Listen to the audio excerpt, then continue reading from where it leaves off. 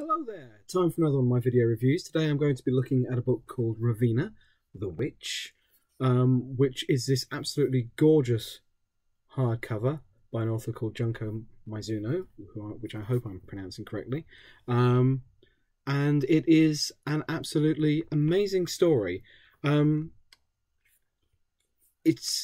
might be fooled looking at this to think that it's some form of kids' book, or at least suitable for younger children.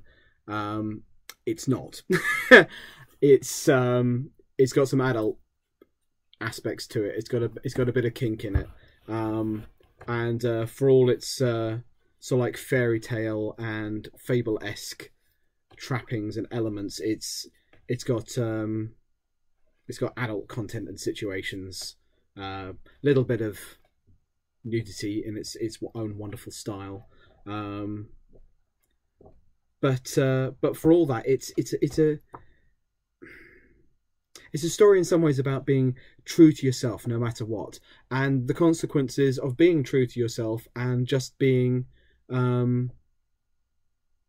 just generally being a genuine to what you believe and on what you think is right, and just accepting things no matter what. And just living your life how you choose, because no one should dictate anything to you. It's about defying convention and just generally not being afraid to be the things that you want to be, and all the magic and situations that may result from that. And they're not always going to be entirely beneficial or maybe even pleasant, but they're going to be worthwhile, and they're going to create an adventure and a life worth living. Yeah, it's about who you are and sometimes how that will be perceived to be, and it's all done in this wonderful sort of like chibi gothic sort of art, Day of the Dead, Mexican artistic stylings, and sort of like little elements of Japanese. It's a style all of its own. It's got so many sort of like elements and various bits that come into the fore, and it's got an absolutely huge cast of characters and sort of like little supporting things, like all the great fairy tales. You've got characters that drop in and out, cats and crows, and men that dress as women, and guys who like a bit of spanking and what have you, and witches and magic and imprisoned women and kings and villages, and it's all those elements of fairy tale and fable, but done in a completely fresh way. I mean, and the styling is sort of like all in that muted but varied color palette, and it's just a gorgeously told story. And there's nothing of it's very wholesome. It's very despite all its trappings and whatever, and it's told in a modern world, but it's modern around the edges. There's little elements that just sort of like tell you you're not in the past. This is something that could be considered contemporary, and it's wonderful. It's not a kid's book, but it speaks to those stories that you were told as a child, maybe, of witches and girls that go out into the world and make their way, and the consequences that come of that. So it's got that element of sort of like traditional storytelling, but it's done freshly, and it's done in such a way that puts a lens on one side, like all good art does. And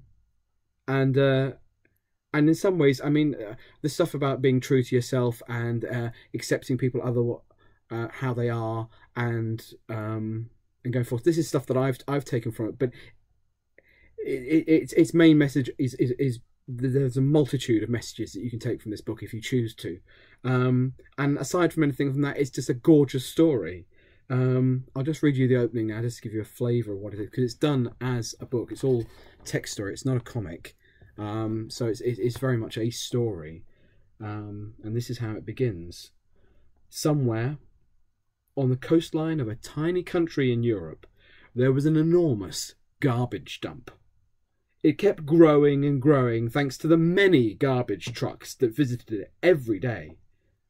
In this dump, there lived 1,000 crows, and 1 human girl.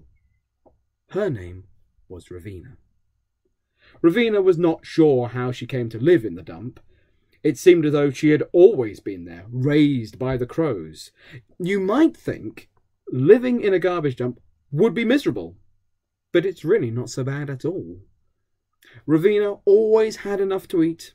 There was lots of food like bread, vegetables, meat, and even a few delicacies no one would expect to find in such a place.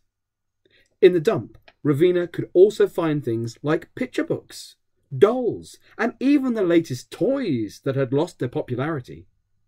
Ravina didn't care about the smell at all, for it was the only smell that she had ever known. She enjoyed her life in the garbage dump, and she knew of no other humans, only her family of kindly crows. And yes, it's got that wonderful fable quality, and it's a beautiful book.